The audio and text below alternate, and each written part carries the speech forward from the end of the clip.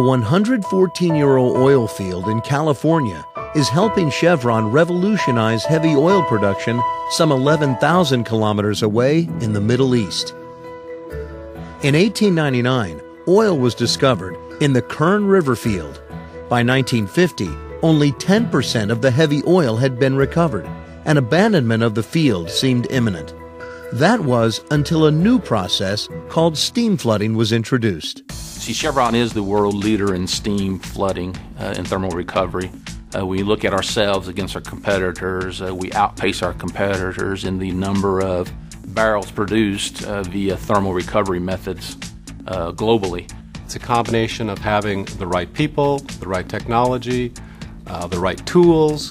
Steam flooding is an enhanced oil recovery process to increase recovery from heavy oil reservoirs.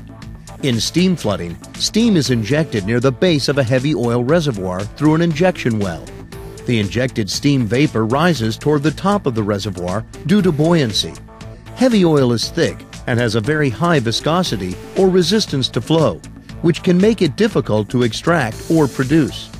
As the injected steam comes into contact with the oil, it transfers heat to the cold heavy oil, reducing the viscosity of the oil and making it more mobile. Chevron is leading the world in steam flood technology. It has 50 years plus experience in Kern River, California and Duri, Indonesia. And implementing this experience in Wafra PZ, I think it has a huge impact to increase the recovery factor of original oil in place, which we are currently estimating to be 40+ billion barrels. As the steam zone expands toward the production wells, the heat transfer continues and oil production increases. When the steam zone has developed throughout the targeted area, an event known as breakthrough, the wells have likely reached peak production. The accumulation of steam vapor at the top of the reservoir is called the steam chest. As the steam chest expands and continues to provide heat transfer to the oil along the steam-oil interface, the heated oil drains towards the production well in a process called gravity drainage.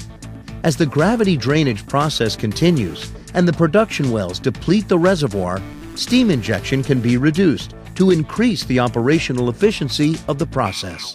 The first steam flooding projects we did were in the late 90s, early 2000, where we did cyclic steaming of a number of first Eocene wells, mainly looking at response to steam in these reservoirs.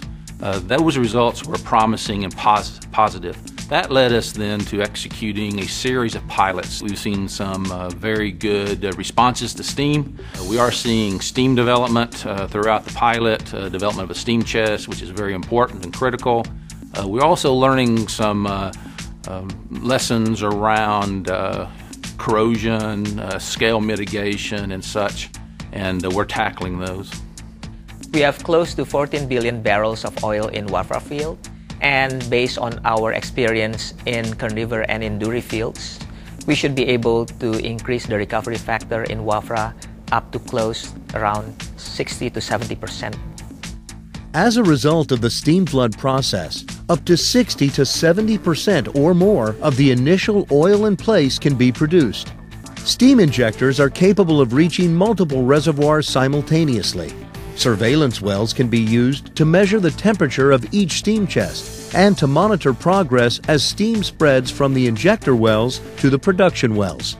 These techniques allow for improved efficiency of oil production and strategic staging of field development.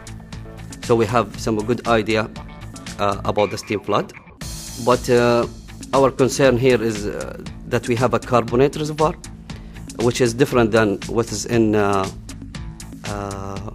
Bakersfield or Indonesia, because it's sand reservoir. Due to the differences between carbonate and sandstone reservoir and the unique Eocene challenges, we have utilized a careful stage approach to testing the application of steam flooding technology in the carbonate reservoir of the Partitioned Zone. In order to help achieve the highest level of success in this venture, Chevron has created an infrastructure of steam flooding educational tools, most notably the Technology Center and the Heavy Oil Center. The purpose is to put a sufficient body of technical experts local so that they act as, I will say, the first group of experts. The Heavy Oil Center provides a mechanism for us to tap into Chevron's global expertise. We have direct access to that in our project. The unique things on this center, it has a number of expertise who innovate technology and keep improving it. One of the other things that really makes Chevron well suited to develop the oil in Wafra Field is our long-term relationship with the Kingdom of Saudi Arabia, with the state of Kuwait in terms of operating in the region.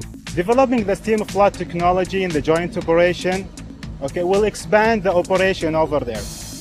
And expanding the operation over there means a lot of jobs.